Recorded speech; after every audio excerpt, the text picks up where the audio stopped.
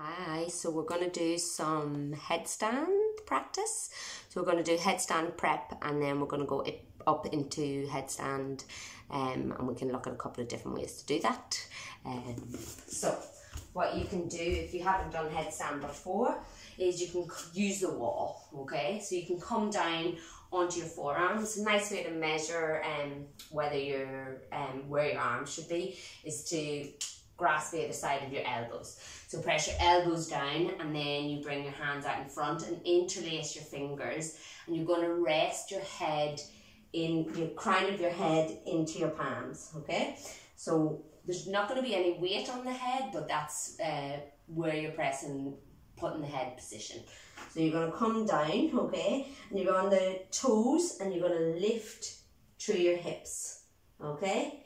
And then from here you can just practice.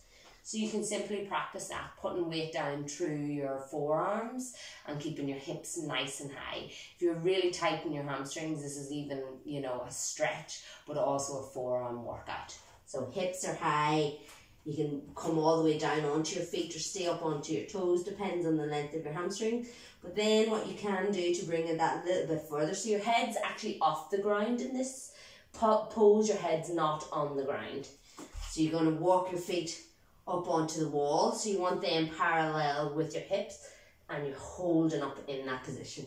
Your head can come down, but there's no weight through the head in this position. So your shoulders are over your elbows, tuck your ribs in if you can, and you can just hold this posture.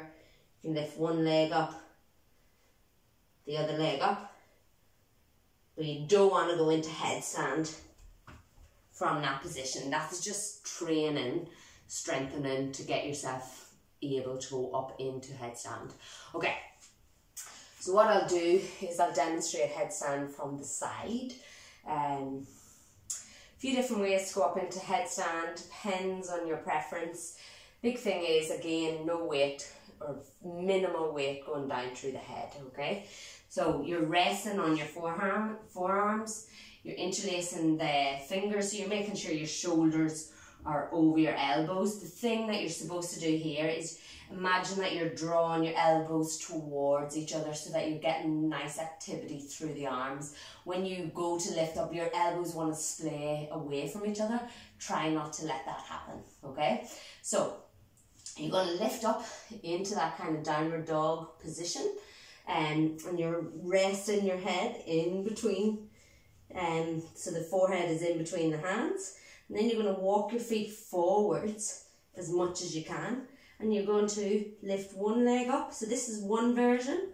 You're going to lift one leg up and then slowly, nice and slow, all the way up with the other leg.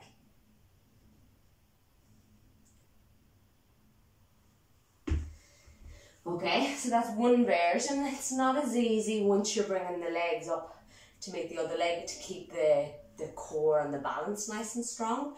The second version that I'm going to show you is a bit more challenging to get the lift off, but once you have the lift off, you're a little bit more in control, is what I would say.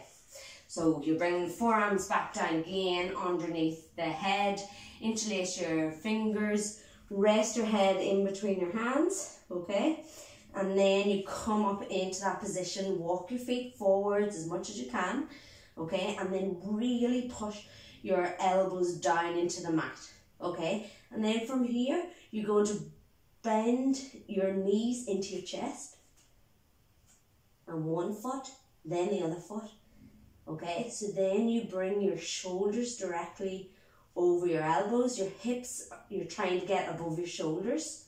So press down into that ground, and then nice and slow and steady, raise the legs.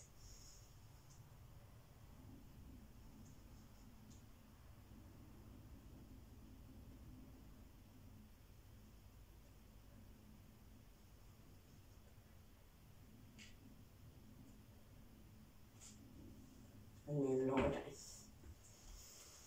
Okay, that's a very quick version of how to do headstand.